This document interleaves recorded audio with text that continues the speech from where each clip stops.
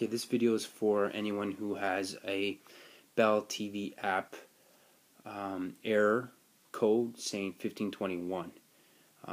For some reason, I wasn't able to view anything on that app anymore. It just stopped working. So the fix for it is you have to go into your iPad settings or your phone settings, right? And then you go to your Wi-Fi connection. Once you're in your Wi-Fi connection, what you got to do is disable your Wi-Fi connection, like actually delete the whole Wi-Fi completely. So you have to go into forget your network.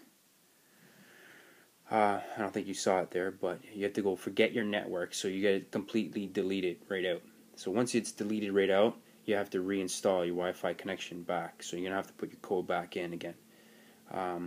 So once that's done, then you can go back into the Bell TV app, and you should be able to load it no problem after that. This worked for me, so give it a shot. Alright? Thanks.